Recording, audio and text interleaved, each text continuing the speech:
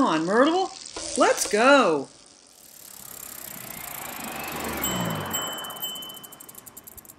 All right, everybody, Sylvia here, and I am in Crescent City visiting my sister for a few days and taking care of some triking stuff. And today what I would like to do is a video, a 10-day assessment of my Shimano Steps electric assist motor system that has been recently installed.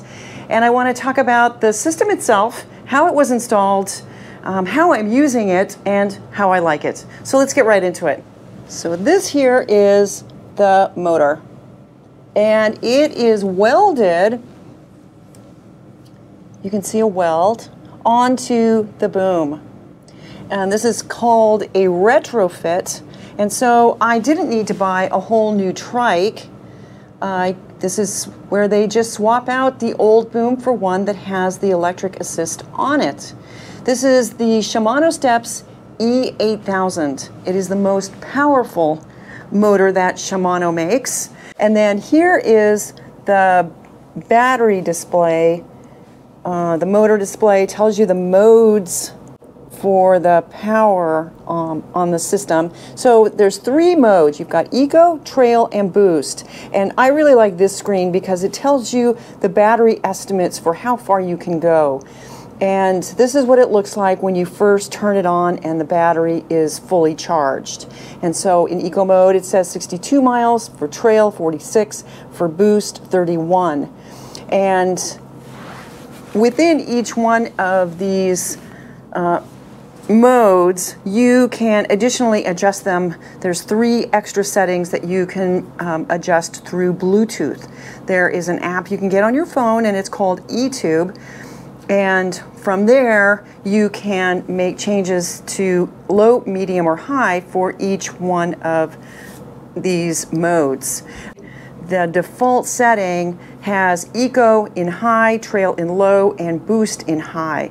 And when I first started out, I couldn't tell the difference between Eco and Trail when I was climbing. And I really wanted to have more power out of Trail.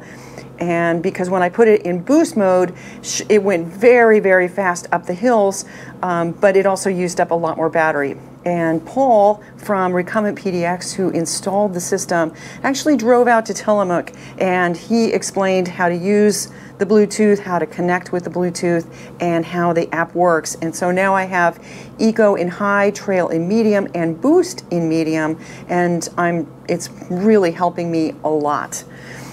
And then here is the battery. I have 2 batteries, only one mounted. This is the biggest battery that Shimano makes for this system. It's a 504 watt-hour, 14.4 amp-hour battery. And I don't really know what the difference is between this one and the less powerful one. And then in the back, I'm using a roll-off. So it's got 14 internal gears, and it works really well with the electric assist. On the roll-off, you can see there's no derailleur, there's just a chain tensioner, and there's a lot of room between the ground and the chain tensioner. And with a derailleur system, the derailleur is just really about a ½ inch off the ground, and I like this a lot better. And the other thing that I really like about it is I can change gears whenever. I can be at a stop, I can be moving, it doesn't matter. And I have it paired with a front ring. This is a 44 tooth ring. And with this, I have been able to achieve speeds of 20 miles an hour. And I'm pretty sure that this motor system will go a lot faster than 20 miles an hour, but that is the max that I can do with the chain, with the front chain ring and the way I have the gearing on the system.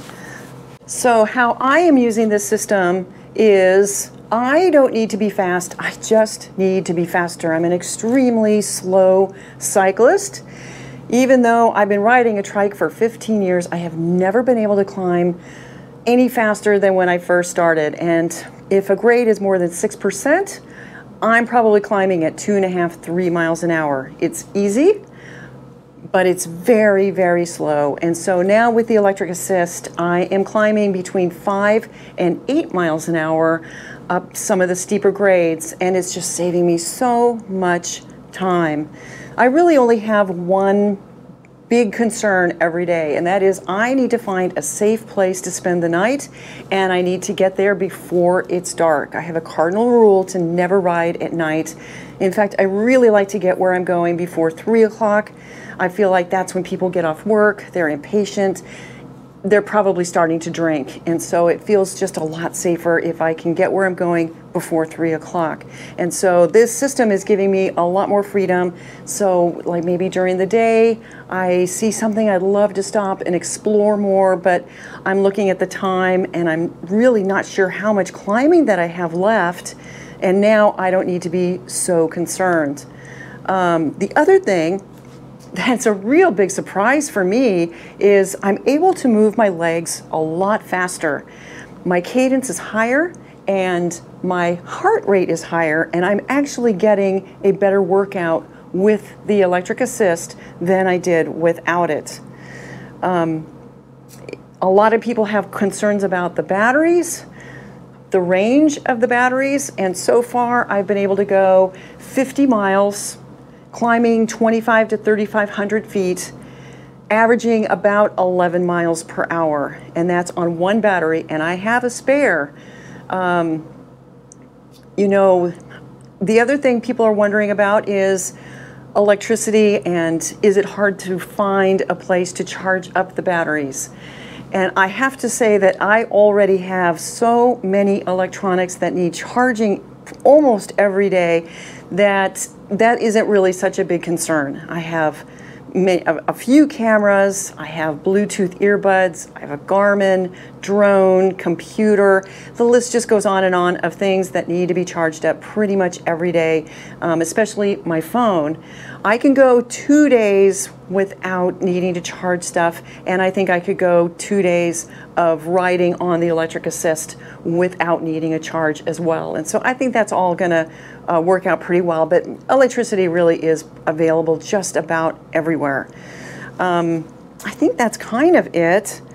Gosh, I'm sure there's something really obvious that I'm missing, and if you have any comments, questions, please leave them in the comment section below. You know how much I love hearing from everybody, and I know this won't be the last assessment I do. I've only just started this tour. In fact, I just crossed into California, so I've got a long way to go and a lot more experience with the system. So let me know what you think, and as always, thank you for watching.